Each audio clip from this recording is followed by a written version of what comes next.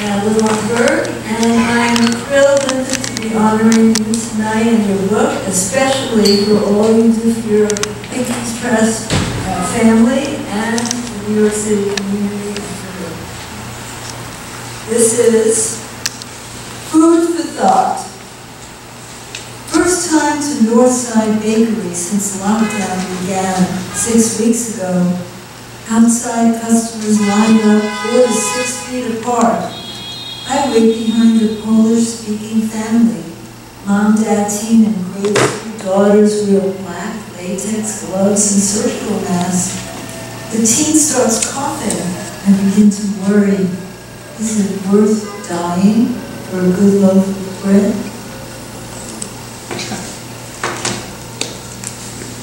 This is George Floyd. On the last Monday of May, we lived in lockdown. Spring blooms into Memorial Day, the unofficial kickoff to summer.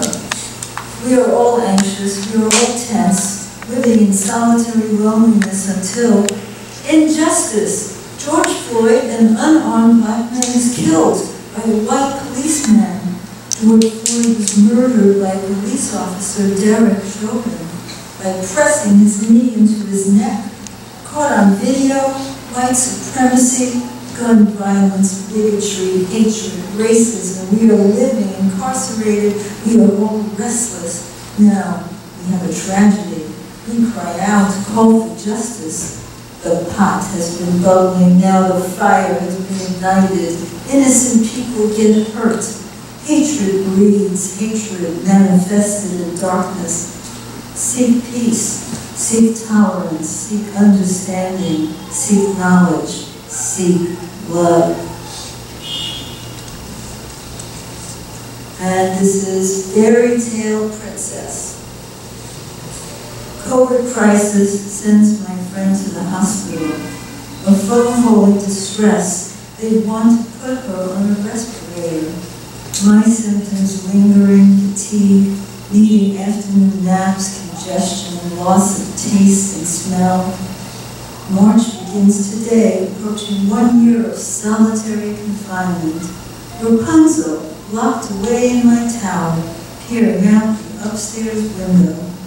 I see you in the yard below, my tower built of infectious disease. Trapped, I dare not let my hair down.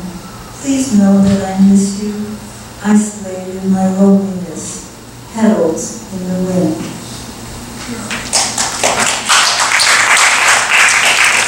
And I'm going to read one from my book, named Hurricane. And then this is, how do you see inside a vortex? Whole worlds hooked in place on the news, whites and blacks, blacks and blues.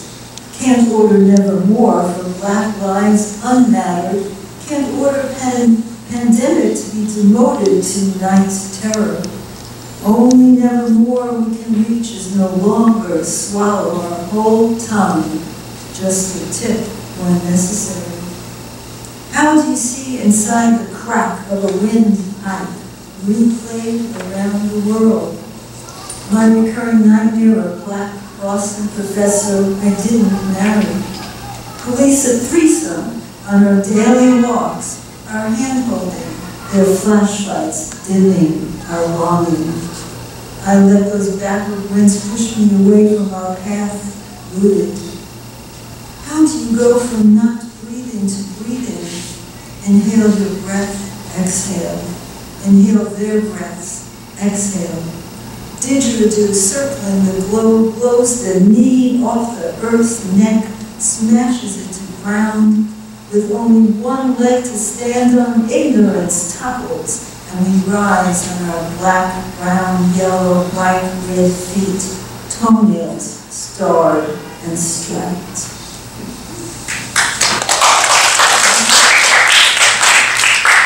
And this is the Sultan's wife. A knock on the door echoes through the palace, through my veiled head. 5 of the Sultan's handmaidens enter, dart around like swallows, ring my eyes with cold before I can blink. berry stain my lips before a sigh can escape. Cursed beauty, I am one of 300 wives, no better than an odorless, worse off than the bougainvillea in the courtyard. No kisses from the sun, only kisses from the Sultan, once a year. We all exist for King Mohammed ibn Yusuf ben Nasir, maker of the Alhambra. Locked behind iron gates, we can look out from our honeycomb rooms, cannot see each other, cannot be seen by soldiers passing, by men at prayer. I stand for hours at my window, no longer know where the lace on my headdress begins, the lacy curl of iron ends. I know only the poems of Ibn al-Hayyan. I allow them to enter, learn to recite them for the Sultan's pleasure. When I read, I hear no men groan, no women weep. The handmaidens lead me out. I will not cry when the Sultan's rolling flesh surrounds me. He will see my dark eyes above the veil, cannot see beyond. Deep inside, I jump like a cat from verse to verse, recline amongst joyous images floating above the sun.